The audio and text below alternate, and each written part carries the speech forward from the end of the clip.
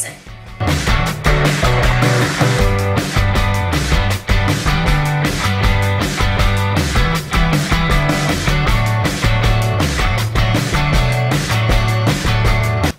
When first learning your pole sit, put your pole on stack.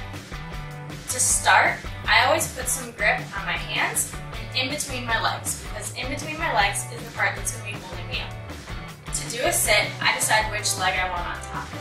I like to put my right leg on top, so I'm going to hold the pole with my right arm on top. I face the pole, I take my left leg, and I put it on the pole. I'm going to use my arms to pull myself up, just like I'm doing a pull-up. I'm going to take my other leg and I'm going to cross it over the top. After it's crossed over the top, you release your arms and sink into the position. When you sink, your skin is going to pull up on the pole, creating a nice grip. You can lean back and out, you can straighten the leg, you can straighten both legs. There's a lot of variations you can do in this skill. Feel free to play with it. When I open my chest, I always open away from my top leg. If my right is on top, I'm going to open facing away from my right leg. If I open towards my right leg, I'm twisting and it's harder to get a nicer, bigger lunge.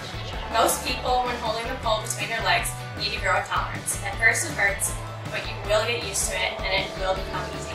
So just keep practicing. After you get the sit close to the ground, try it up in the air. You're going to climb up the pole, put one leg on, wrap your other one around, and then you're going to melt into the position, allowing your skin to be pulled up to grip the pole. I find that turning my legs in also helps me grip the pole.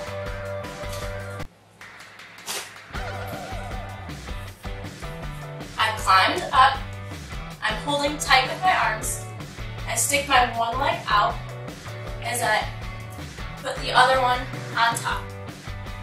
When first starting, people have a lot of success when they cross the other one rather than keeping it straight out. You could even bend both if that's what makes you feel more comfortable. After you're on the pole and you feel secure, then it's time to strike a pose. To get out of this position, I pull up and I really pull tight with my arms like I'm doing a pull-up. I release my legs as I put them back on the pole, and I slide back down. Instead of just going into your pole sit, a lot of people like to get into position by doing a fan kick. A fan kick is when one leg starts and goes around in a circle as the other one follows. If you want to end your sit with your left leg on top, then you need to start on the left side of the pole. If you want to end with your right leg on top, then you need to start on the right side of the pole. Try doing the fan kick just next to the pole and ending in a standing position. If I'm on the left side of the pole, I'm going to start with my inside leg, which is my right leg. My right arm is on top. I'm going to take my right leg and point it to the left as I circle it around.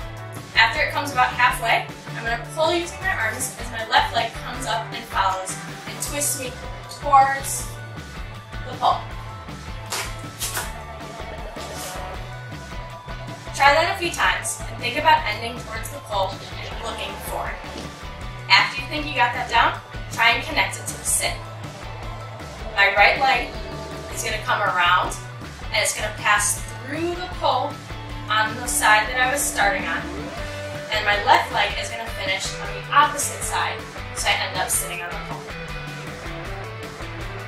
My right leg starts, it goes around, my left follows, I twist towards the pole, and end in a sit.